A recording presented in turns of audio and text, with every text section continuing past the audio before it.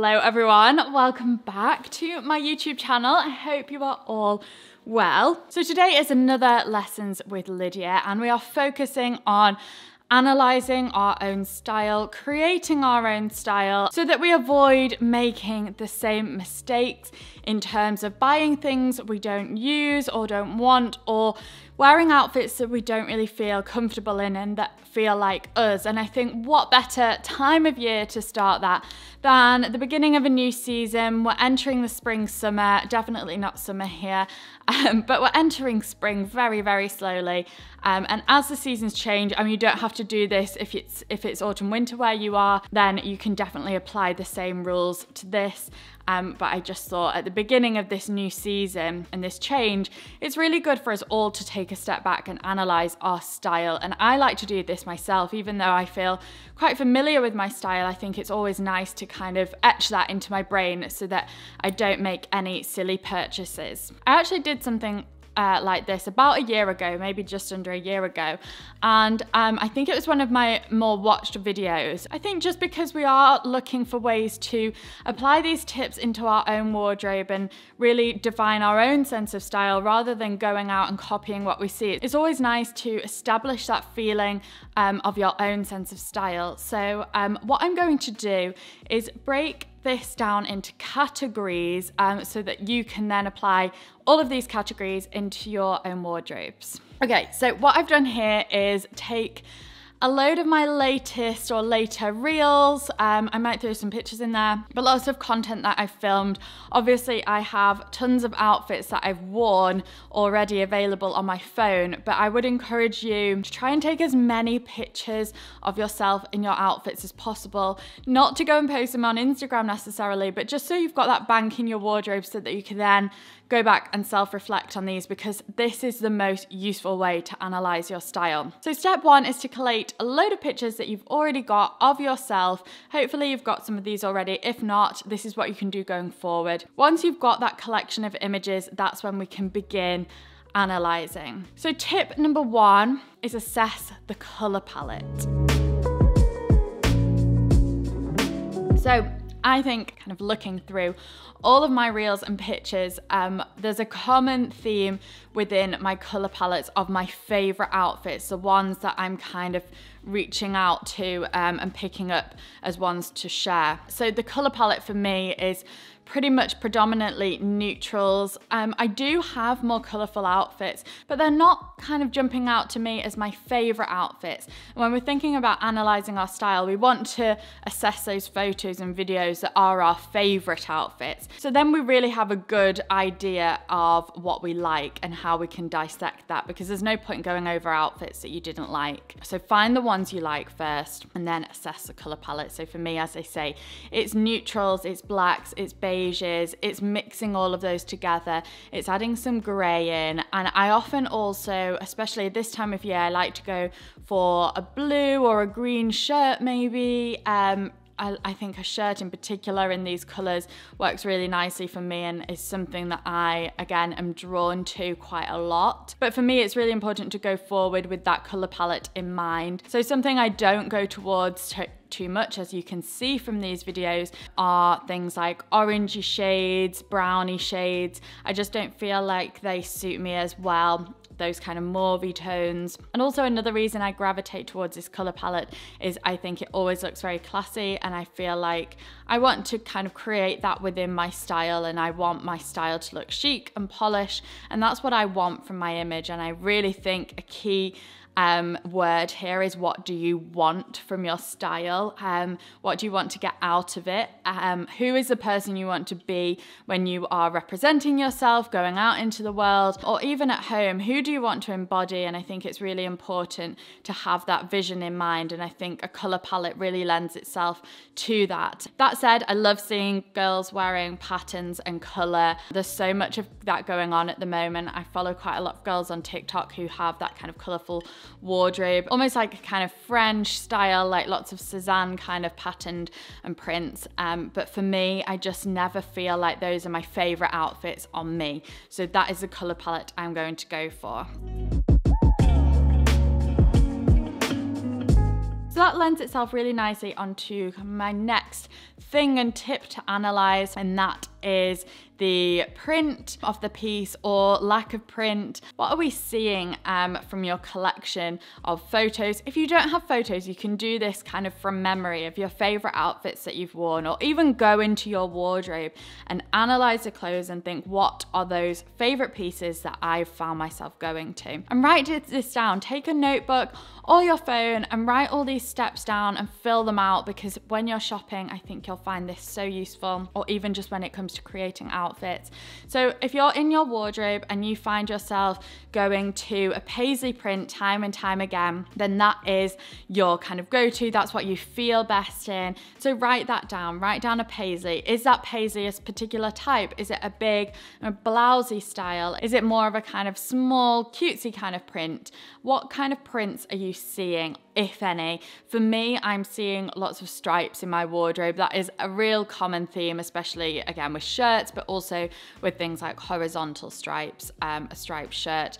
I'm not much of a patterned person, but when it comes to pattern, shirts are the ones that I go to, and also anything really simple as well. I think things that aren't too over the top work well for me, and then you can start realizing that all of these pieces kind of piece together nicely, if that makes sense. So once you've done your pattern and print analysis, or are you somebody that prefers all plain things, we know not to deviate when it comes to buying new things for our wardrobe. I've spoken about this before, but I call them magpie pieces. These are things that you walk into a store and they might be kind of shiny and sparkly and look really bold and statement, and actually, would that piece be wearable for you?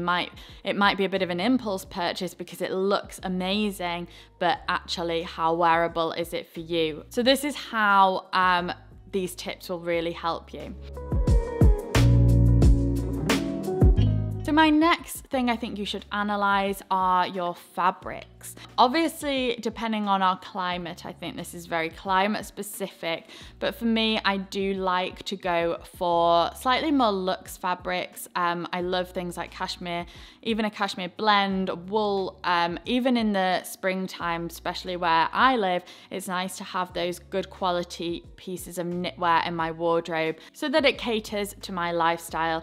Also, things like cotton. I gravitate towards that kind of poplin sort of stiff cotton, which I think is really nice in shirts, shirt dresses. But you might be somebody who prefers a linen, a slightly more relaxed look maybe. Just kind of think about your fabrics and the weight of things and how they sit on you and how you feel wearing them. Does it feel soft and comfortable? Are you somebody like Tim who literally can only wear like the softest fabrics, or those are the things that he always goes towards? Whereas me, I can kind of tolerate things that are a little bit more itchy maybe, or a little bit rougher. Say like a kind of mohairy fabric, I can tolerate that, whereas he just wouldn't be able to tolerate that. So what are those things that make you feel the most comfortable in? And I think that is really crucial part of analyzing your style.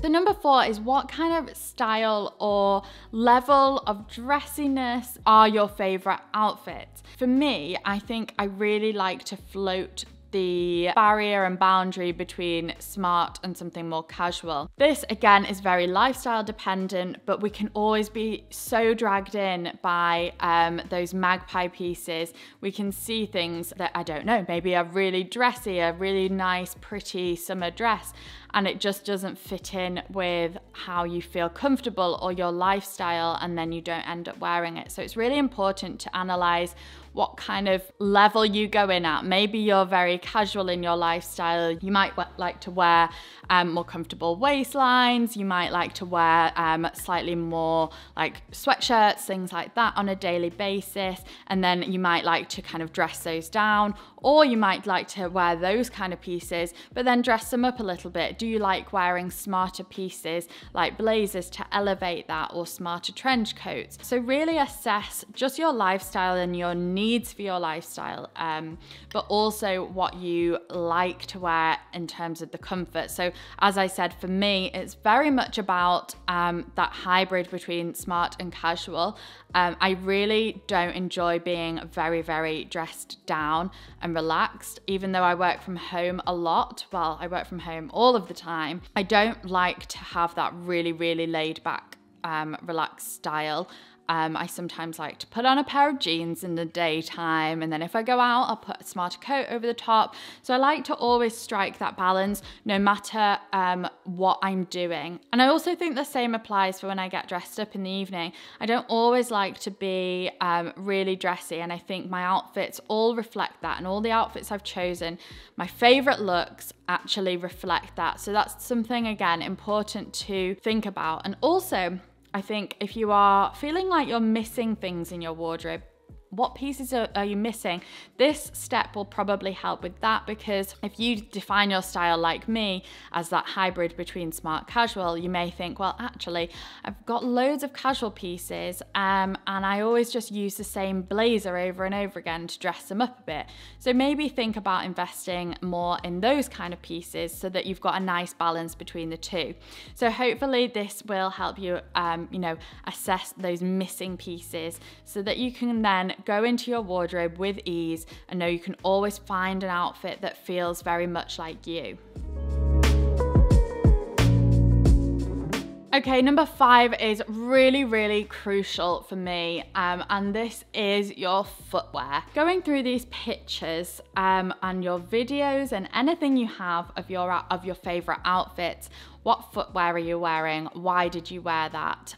What works about it? Because I think you always should start your outfit with the footwear, just because that is where your comfort begins. And if you don't feel comfortable, I just think it's an instant kind of style no-no. You don't feel good in yourself. You don't carry yourself with confidence. And so it's just kind of a downer on the whole outfit, really. So what footwear are you wearing in this picture, and why? Is it really comfortable? Is it a completely flat sole? Do you prefer wearing trainers all the time? Do you prefer wearing shoes that are a little bit smarter? Do you prefer loafers, ballet flats? Do you prefer things with a slight heel because that suits where you go to work every day? Think about all of these factors that play into the footwear that you're wearing in these photos, and dissect why you're wearing that footwear. And then again, it just makes it easier for getting dressed every day, for things that you're buying. I know we're kind of drummed into the idea of not buying the same thing over and over again, which I definitely adhere to. I don't think you should buy, 10 black jumpers. But I do think if you're a trainers person and that's all you like wearing, maybe think about investing in a couple of different pairs so you can change things up, you can create new looks, but always still feel true to you and also still feel comfortable in what you're wearing. So I think it's important to kind of have that base understanding of why you like something. And this definitely explains the whys. Okay, so that's 5 tips to hopefully help you dissect and understand your wardrobe. My channel is all about the why behind the outfit. If this is one of your first videos that you've watched of me, the idea of my channel is not to go and necessarily copy everything I'm wearing. It's not to go and buy everything that I'm saying. I don't want you to kind of go away from these videos feeling like you need everything I've got. This is my style, and I want to kind of help you find your style so that you've got your own sense of confidence in your wardrobe. I think we can get so weighed down. We scroll through Instagram and TikTok. I'm the same as well. I forget to kind of check myself a little bit and think about all the things that everybody else has got. But that's their style, and it might suit them and their lifestyle and what they do, but it doesn't necessarily suit you. So hopefully my videos will give you the tools to go and implement this into your wardrobe. So do let me know if this has been useful. As always, let me know if there's anything else specifically you'd like to see from me. And if you haven't taken a second to just hit that subscribe button, then I'd really appreciate it if you could just press it now whilst you're still here. Thank you again so much. I'll leave links as well to my favorite pieces below, because I know a lot of you follow me because you like my sense of style and can kind of identify with that style yourself. So I'll leave some of my favorite pieces as well, just in case. So thank you so much for watching, and I'll see you in my next video.